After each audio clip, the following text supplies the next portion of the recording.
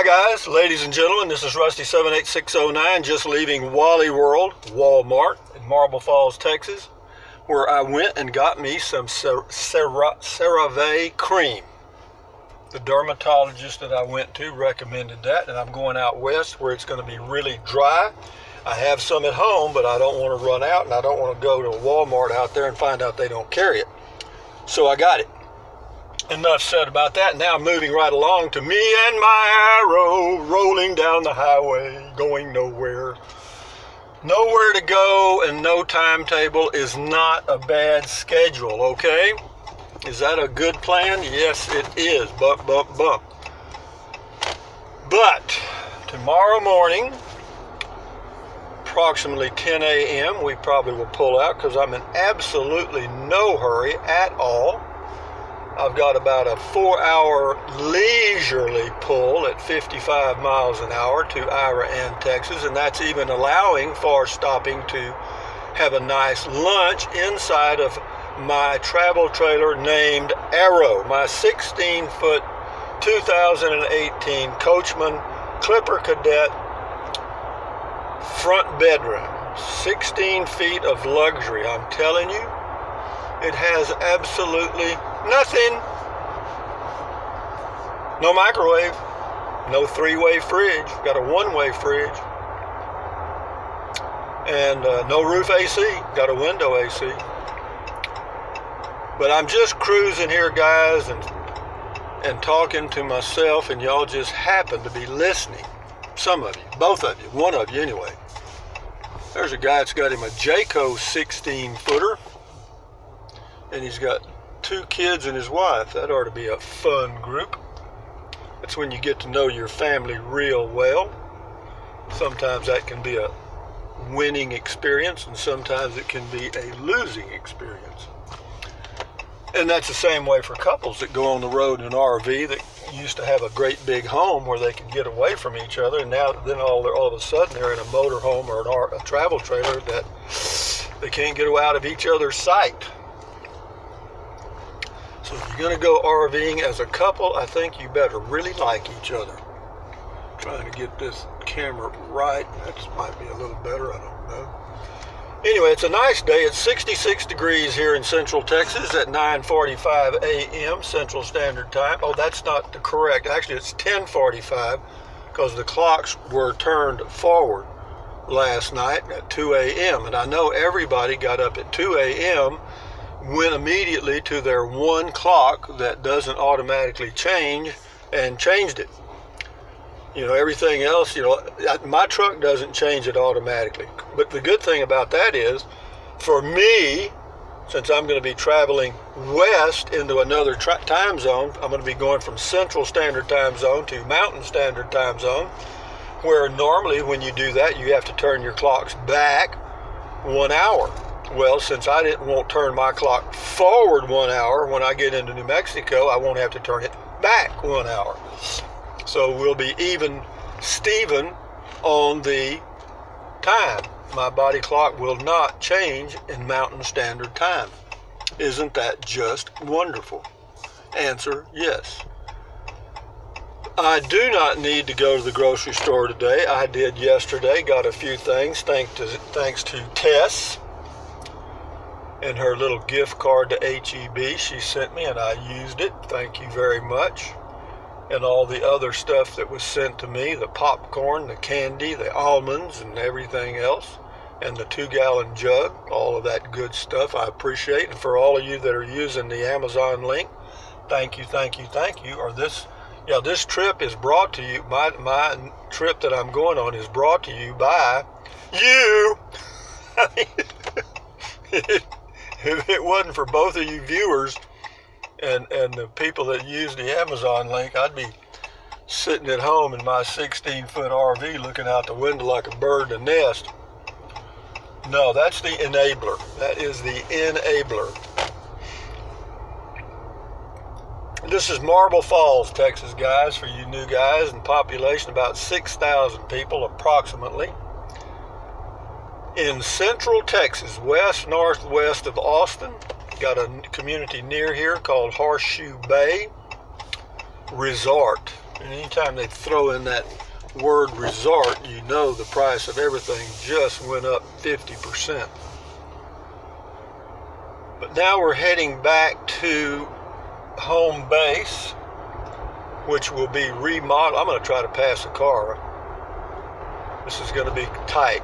The race is on. I'm going 38, 39, 40, 41. Well, it looks like he's got me, because I'd have to, well, I think I can get him. I want to pass him without getting over 45. Can I do it? It's close. The race is on. I'm going 44. But now the speed limit's 50, so I'm going to go 53. I got him now. Ain't nothing to it, guys. Life is a piece of cake.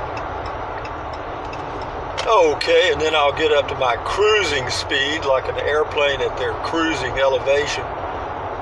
My cruising speed in my Ram pickup is about 55 miles an hour, and I'm at the cruising speed now. And we put it on cruise, and my fuel economy right now is 24.8. I average about 25. Sometimes it's right around, if around numbers 25, it's pretty close. Towing about half that. Not quite anymore, because at 55 I found out towing my travel trailer when I towed it to get the water heater repaired, which thank goodness that's fixed. Yeah, I got about 14 and a half. That's pretty good. And I'm lucky I didn't leave today to go out to Rv'Ing, because the wind is out of the north, the north, and gusting, and I'd have been pulling right into it. Does that make a difference? Ho, ho, ho, ho, ho. Yes, it does. It will cut your gasoline miles per gallon by 30% just real quick.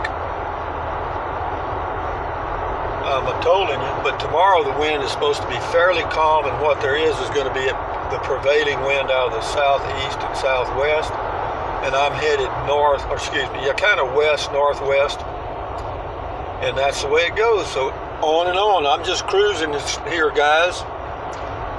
And what else is going on?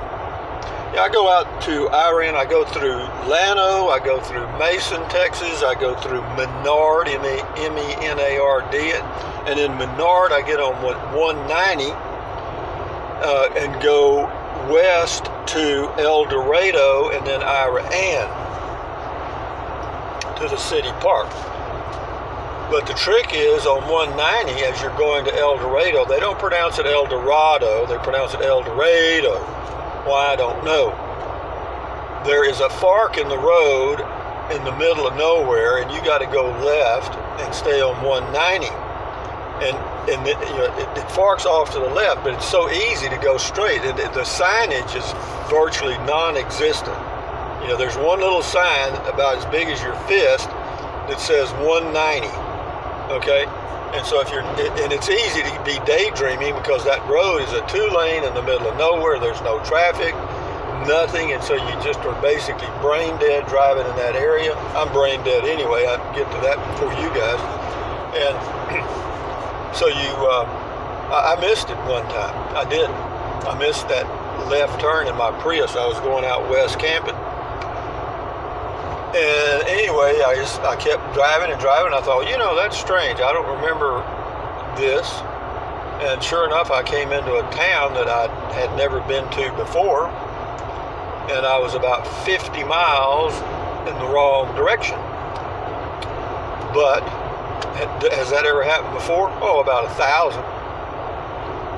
I used to take shortcuts. I don't do it much anymore, if ever, because I found out that my shortcuts end up to be long cuts real quick, because it looks like it's about an inch on the map, and it turns out to go through dirt roads, canyons, mountains. Yeah, it's short, all right. About 2 hours longer. I took a shortcut one time through the White Mountains, I think they're called. It's near Morenci and Arizona, in the eastern part of the state, near the New Mexico border, kind of central. There's a range of mountains in there. Oh yeah, I took one of my shortcuts there. Oh my God, I crossed the Continental Divide in that mountain range 4 times. And I was pulling a travel trailer. Oh God, it was a total disaster. By the time I got into Deming, where I was planning on spending the night, you had to pry my fingers off the steering wheel.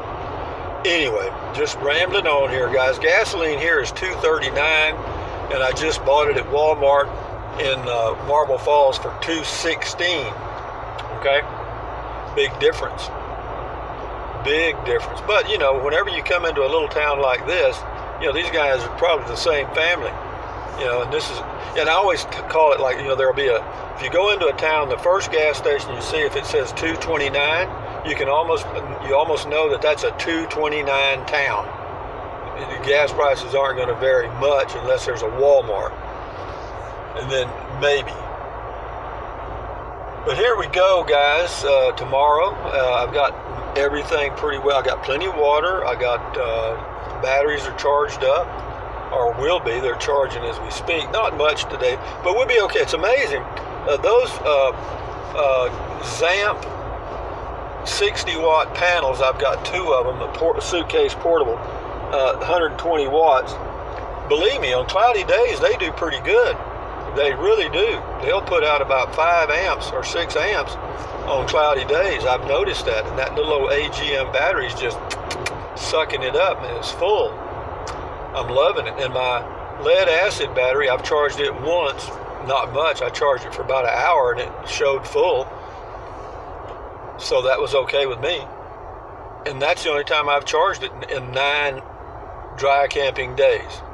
Of course, I towed the RV once to Georgetown and then back to the home base, and while you're towing, there is some charge going into the battery. I don't know how much, but it's adequate, because when I got back from Georgetown, I checked it and it was full. So, you know, what can I say? It may be that just towing the travel trailer will keep the battery full. Because I don't use the RV battery much. I will use it starting tomorrow for the following. One, I will use the Alexa, since it plugs into a USB port, and not use the Google Home device, because it has to be plugged into 110, which means I'd have to use it with my inverter. And I really don't want to use the inverter unless I have to, because it uses a little energy itself. And I'll probably just use it when I want to watch YouTube movies and stuff, and that's about it.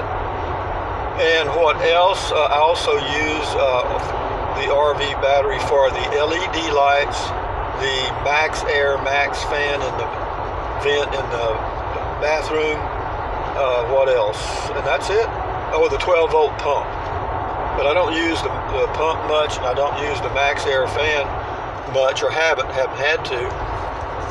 But it's there if I need to. And up to level 3 on the Max Air, it appears that it uses about a ½ amp an hour on speeds up to 3. After that, it supposedly goes up. And the Dometic CF18 refrigerator, which is on the AGM battery, uses an average of about a ½ amp an hour also. And that's wonderful, because I use a total, well, let's talk about watts. I use a total of, on the Zamp solar system using the AGM battery, on that separate system, I use about 300 watts a day max. What that means is, since I have a 120 watt panel, which is putting out, let's just say we average 80 watts, then we're getting about 3.5 hours the battery is full, and that's about what it's been. I mean, whenever the battery's down any, after a couple hours it shows full, and then what I do then is, if I think about it, I'll go ahead and hook it up to the lead acid battery and let it go ahead and do a little charging while we got sunlight. But it's all working out, and it's amazing to me. And I use that word amazing a lot, and I don't know why, I just do. It's the way it is. It's like a lot of other things I do. But I'm finding that as you do things that, like I've made a change. I'm completely off grid. I have to get water. I have to be sure the batteries are charged. You know what I mean? But after a few days, and it doesn't take long, or at least it doesn't take me long, you have developed those routines that match that new environment. I mean, we are very adaptive creatures, or at least I am.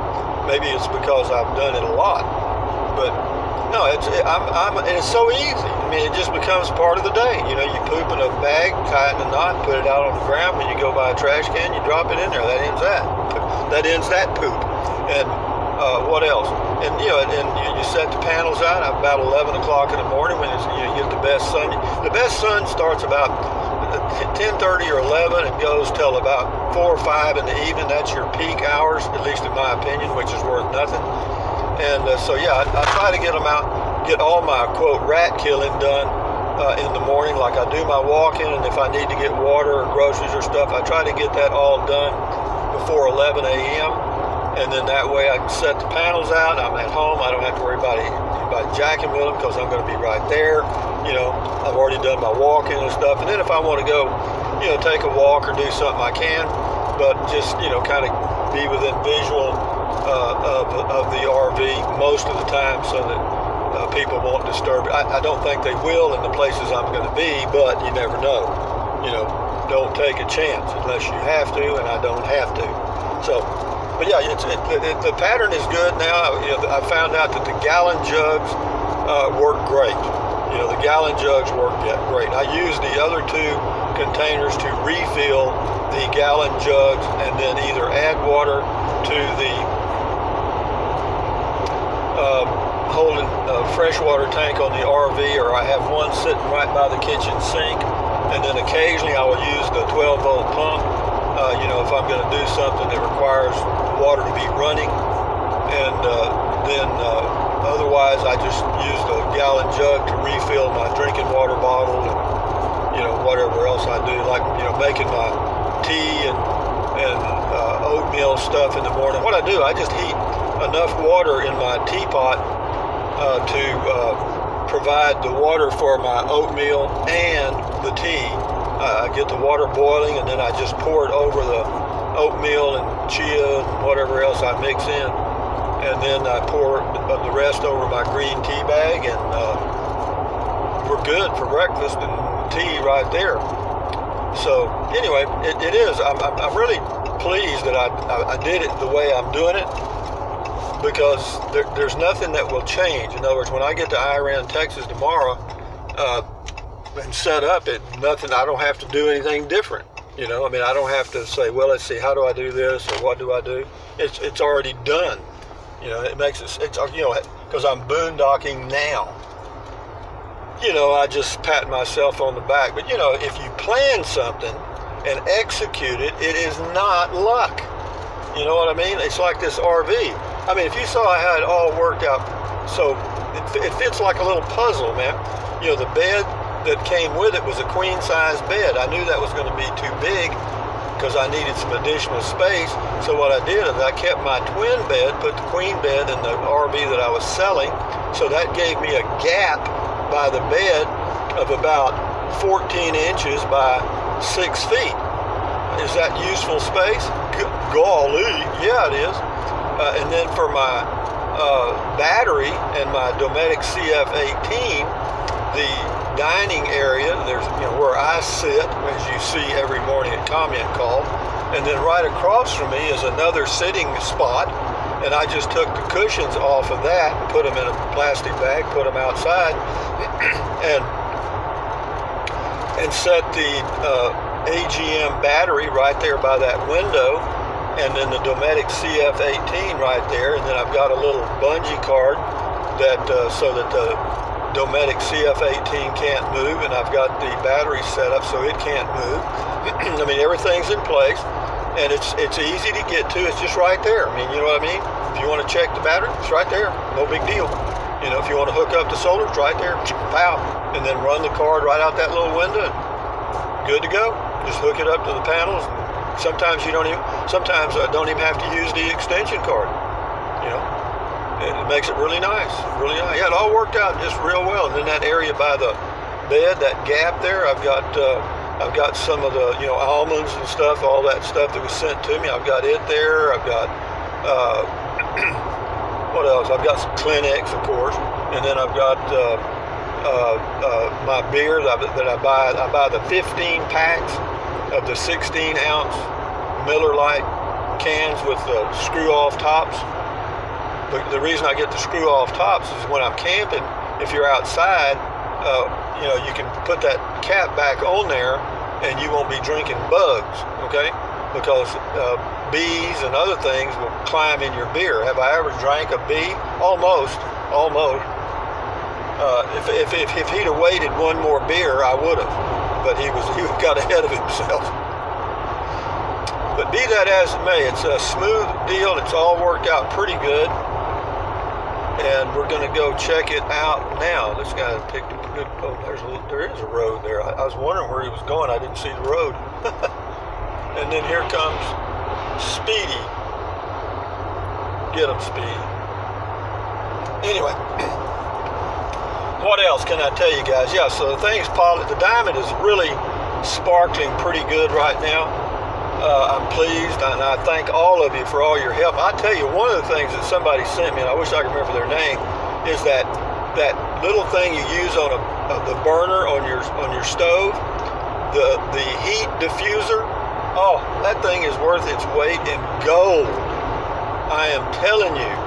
And then I got that little dome top cover that I bought, that I already had, that I was using with my cast iron skillet to use kind of like an oven. Oh, that heat diffuser works 10 times better and 10 times quicker, because to heat up that cast iron little skillet, even though it's only about 10 inches in diameter or 8 inches, it's probably 10. Since it's cast iron, it takes forever to heat it up. Of course, it stays heated for a long time after that, but be that as it may, the heat diffuser, give it a 10. The little dome top that I was already using, I give that a 10. No, those are my cooking. That's a cooking machine. And then of course I've got a grill, a gas grill, a propane gas grill in the back of the pickup if I ever want to, grill some chicken or grill something else. I'll be able to do that, and I can do it outside, so I don't, the heat's not inside the RV, the smoke, smells, and all that stuff. So yeah, it's a good plan.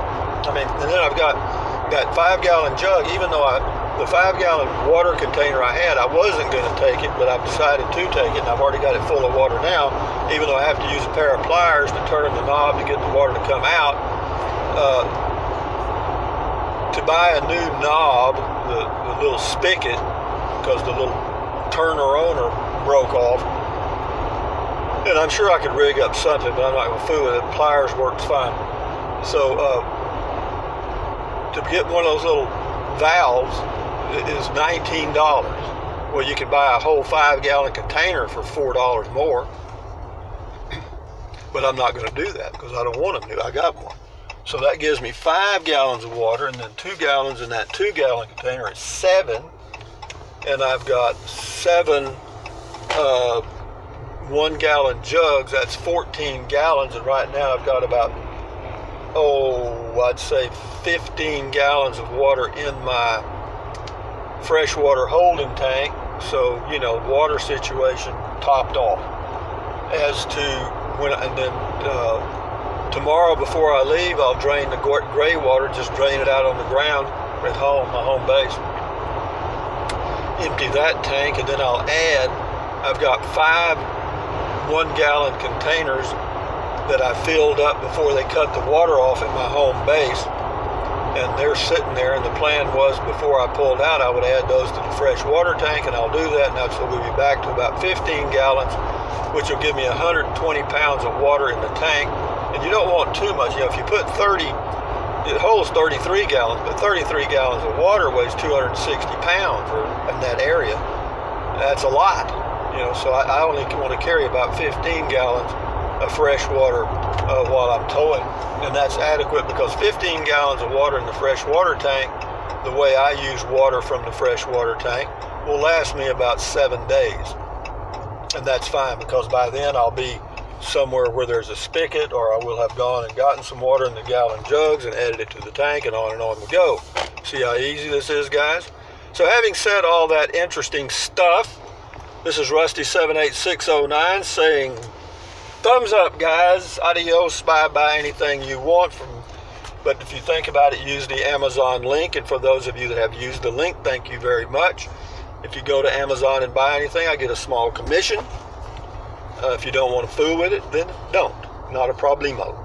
What else? Drink plenty of water. 3 or 4 quarts a day won't hurt you. It's good for you. It'll help you avoid gout, kidney stones. It'll also help you lose weight because you'll be full of water and you won't want to eat so much. What else? Stretch walk. Do that for sure. I've already done it. What else? Take deep breaths. Breathe in deeply. Hold it for a few seconds. Breathe out slowly. Why? Because that relieves stress and that lowers your blood pressure. It's good for you. What else? Stand guard at the door of your mind. Don't let negative Nancy or negative Ned get inside of your head. Okay? Keep those good thoughts, and that'll help your health too. So what else? Enjoy your life, guys. We're going to be moving out mañana, tomorrow, and we'll see where I don't have anywhere to go and no timetable. Not bad, huh? Adios, amigos. Bye-bye.